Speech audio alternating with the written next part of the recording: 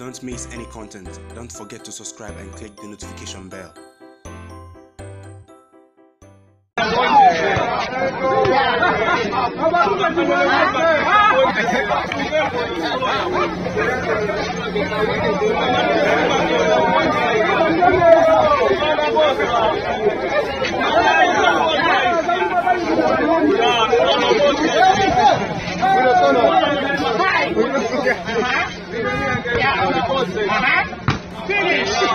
Guys, welcome back to Sahara Football. That's the lady that has been trending on social media currently, and she's amazing with the ball at her feet.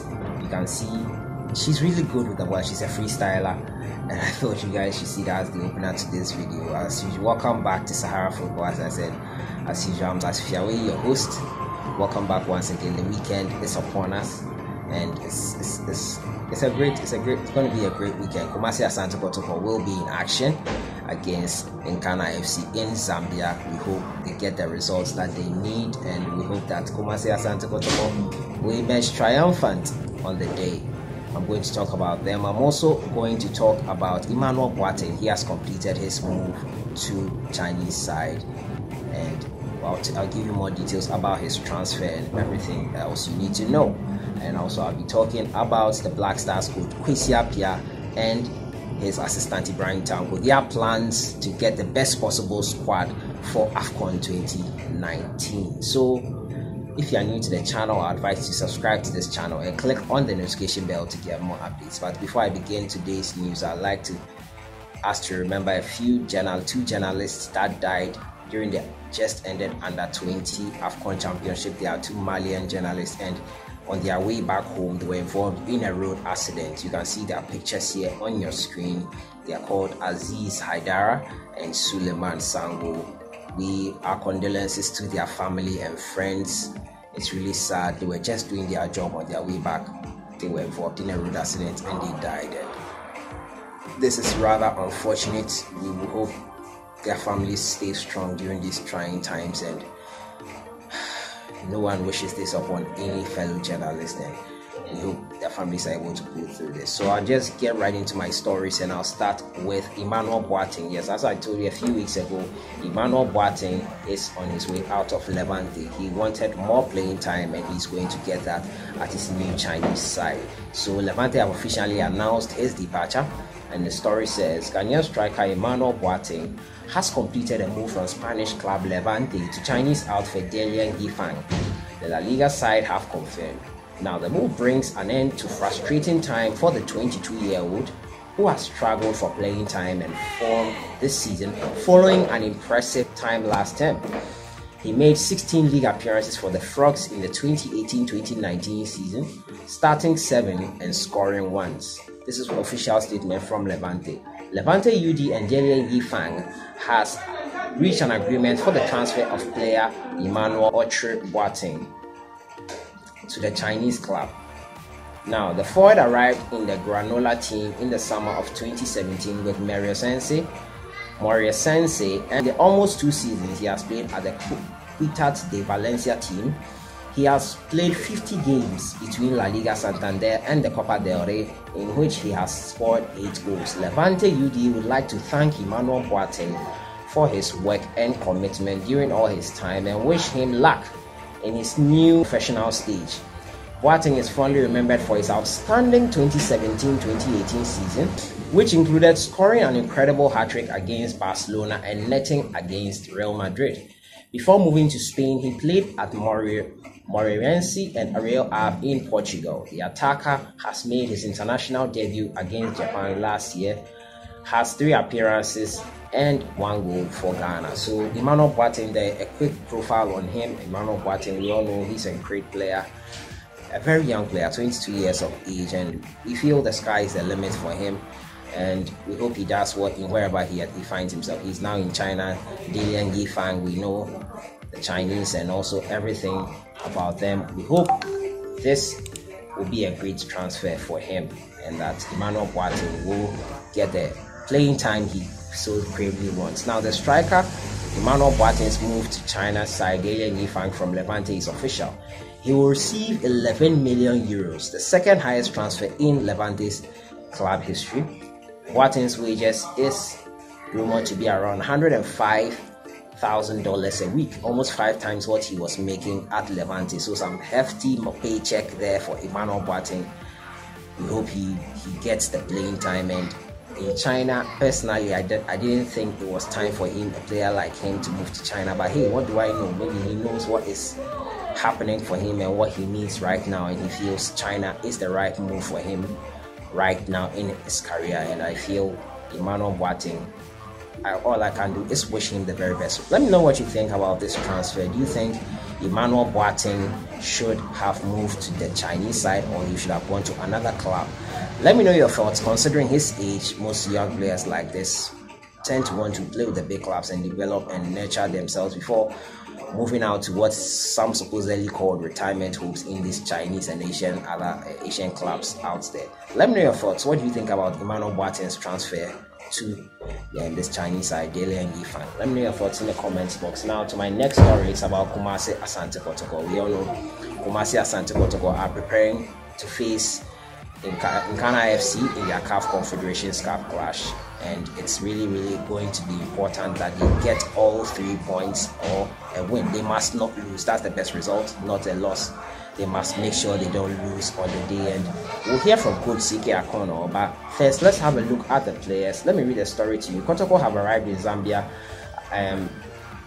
ahead of their CAF Confederations Cup game against NKANA FC, as I said. Now, let's have a look at some of the players who arrived there. Now, this is the fitness coach, Emmanuel Amate, as he explains the point to Jordan Opoku. This is Sonny Akuba here in your picture as well. Montari Tego is on the right, and it's fun to be with. And medic Joshua Zor feels just that. So that's them. And Steven Nyako on the right tries to pick on Emmanuel Jemfi on the left end. So the Charles Kwabla Akonos occupying touched 11:40 Central African time to a warm welcome from the host NKANA United, who they play against in the CAF Confederations Cup tie on Sunday. So it took just 15 minutes for them to return to their camp shortly after they were reassembled for dinner. So Kumasi Asante Kotoko, they've landed safely in Zambia. We'll first hear from Coach Akono on what he feels they need to do to get the best result and what the best result will be for him. And we'll also hear from midfielder Bonsu. So let's hear from the two guys. It's a fact, you know, if you look at our groups, we've all won our home matches. And so if any other team can do something, then it's away. When you go on away matches, you must try as much as you can to get a good result. A good result means that you should not lose. And that is our target. Whether that will materialize, I cannot tell you. But we are very certain that if we work hard and understand what we have to do, at every given time of the game, where we're focused throughout the 90 minutes, there is a chance for us to get a good result there. We've come, it hasn't been that easy. I know the expectations is very high, but from the playing board, we're going to give out everything that we have, and we're going to try our possible best to have the character. To stay mentally tough, and then to give out our best, like I said, to get that 3 maximum points. So we just heard from Coach Akono and Kwame Bonsu, very much in high spirits, both of them, and we hope they get the results that they need to make it through to the next round of the CAF Confederations Cup. There's still the group stages. This is at NKANA FC and in Zambia, and it's going to be a tough game, and we hope they do well eventually. We hope I want them to get all 3 points. So I move on to my final story, and the story, it's about Black Stars and their preparations for the Afcon 2019. Now, it says TANKO'S and Appiah are off to Europe to monitor Ghanaian players. Now, the story reads, Ghana Black Stars head coach Appiah and his assistant IBRAHIM are going on tour to Europe to monitor Ghanaian players abroad as part of preparations for the African Cup of Nations. According to sources, Appiah will also use this opportunity to select a camp base in one of the European countries where the Black Stars will have their pre-tournament camping ahead of the tournament. Now, Spain has been mentioned as a preferred destination due to its closeness, as well as same climate with Egypt. Unconfirmed reports indicates that Appiah may visit Kevin Prince Boateng of Barcelona and Sule Montari on this tour. spokesperson for the Normalization Committee, Dan Kwesi, confirmed this in an interview on Asempa FM. This is what he said. Kwesi Appiah is going on a trip to Europe to check the camping base for the Black Stars and monitor players as well.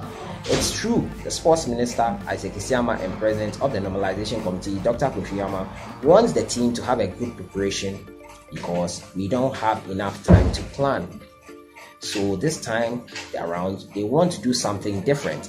It is why Kwesi Appiah and IBRAHIM Tanko have started their preparations for the Afcon, because we don't want to have any problems concerning preparations this time around. Kwesi Appiah and IBRAHIM Tanko are going to 2 places to check which place will be suitable for the pre-tournament camping, he added. The Black Stars have a game in the qualifiers against Kenya at home next month to decide who tops the group. Ghana have not won the African Cup of Nations since 1982 and have been in 2 finals in the last decade. That was in 2010 and 2015, and we lost both of them, as you already know. And we hope the camping will get the right place for the players. We hope the players will be selected. And what do you think about Kwesi Appiah going to visit players like Kevin Prince Boateng and Suleiman Tari? Do you think Kwesi Appiah is looking at calling them back? Eesh, that will be interesting. As and when I hear anything fresh and juicy, I'll let you guys be the first to know. So that has been it for today, guys. I've been looking at Asante Kotoko arriving at the hotel in Zambia ahead of the NKANA FC clash, and also Emmanuel Boateng's big move to the Chinese side, YIFANG. What do you guys think about that? Let me know your thoughts in the comments box. That has been it for today. Condolences to the families of the 2 journalists, Aziz Aidara and Suleiman Sango. Condolences to their families once again. This is not what we wish on anyone's family or anyone at all. I'll see you guys in the next one. Enjoy your weekend.